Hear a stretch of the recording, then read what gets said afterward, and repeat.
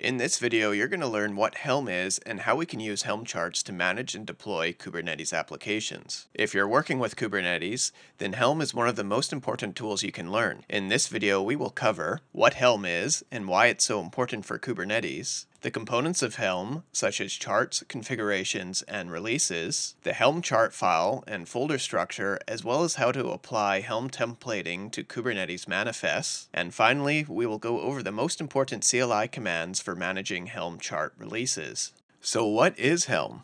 Well, you can think of Helm as the package manager for Kubernetes. Just like you would use Yum, apt, or Homebrew to install applications on a server or PC, you can use Helm to install, update, or roll back Kubernetes applications. This can simplify complicated application deployments into a single command. Let's say you want to install Prometheus into your Kubernetes cluster for monitoring. Now, Prometheus is made up of many different components such as push gateways, the alert manager, and the Prometheus server itself. So you could write your own manifest files to define all the different components to host Prometheus in Kubernetes, but this would include writing and managing many different manifests for the different components such as the pod deployments, config maps, secrets, and services. If you were to start from scratch, this would be an incredible amount of work, and that's why Helm was developed. Helm makes it so instead of having to reinvent the wheel and come up with these configurations yourself, you can just use a Helm chart that someone else has written. Helm charts are simply a collection of YAML files that have been bundled together. Helm charts for popular software are available in public repositories for you to use. You can search for Helm charts and install the application in a single Helm install command. If it's for a popular application or service, it will be easy to find a Helm chart for it. Helm charts also make use of templating, allowing you to customize the application to your needs by providing your own values to override any defaults.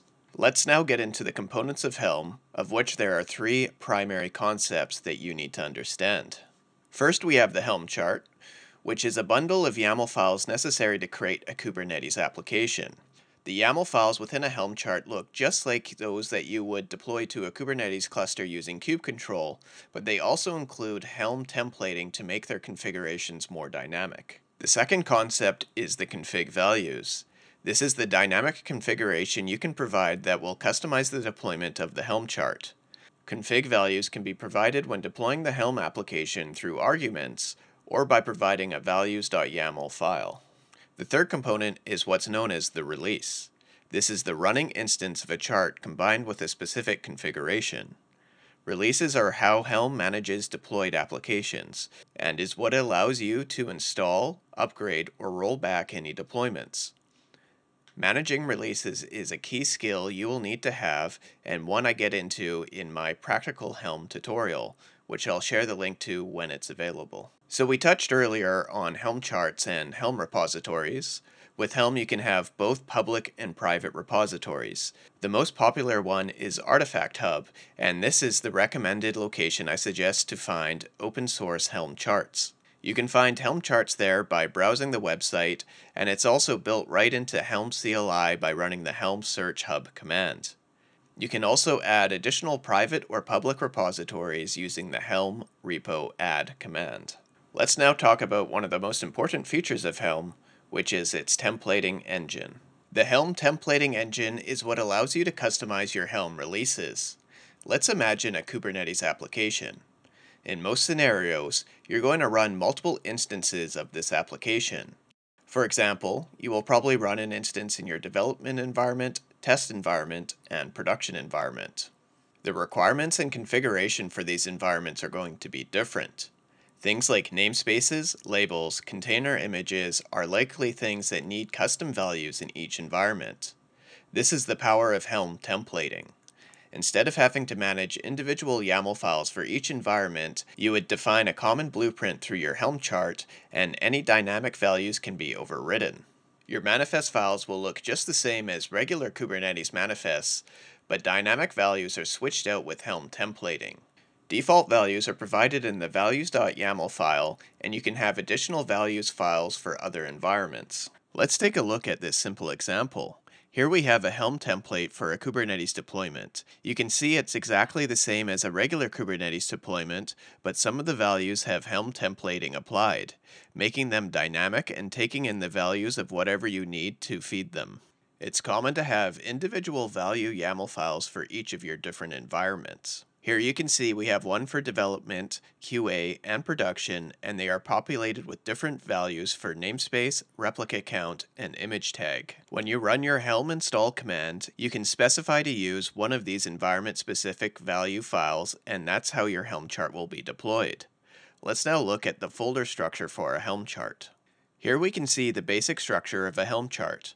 The top-level directory is the name of the Helm chart, and the chart.yaml file below contains metadata about the chart such as the name, description, and version. We then have the templates folder, which contains your Helm templated Kubernetes manifest files, as well as a notes.txt file.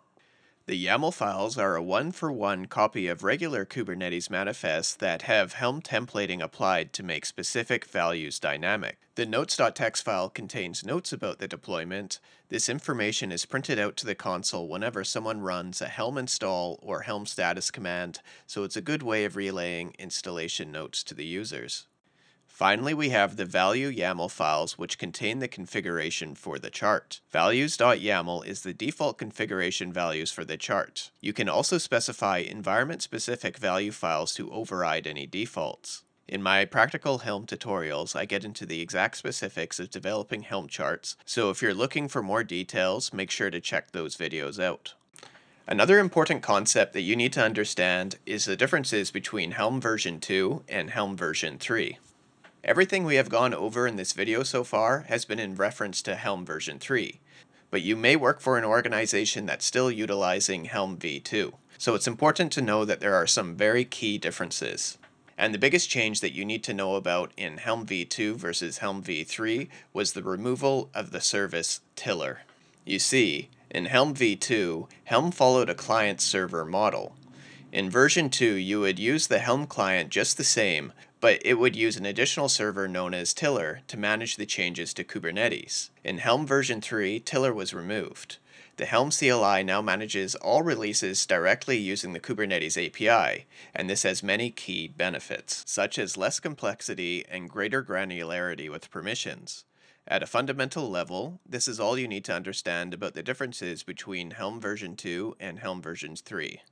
What's more important is to get practical experience deploying applications using Helm, which I'll get into in my next video, but before you jump into that, here's a quick overview of all the CLI commands you should know to get started with Helm.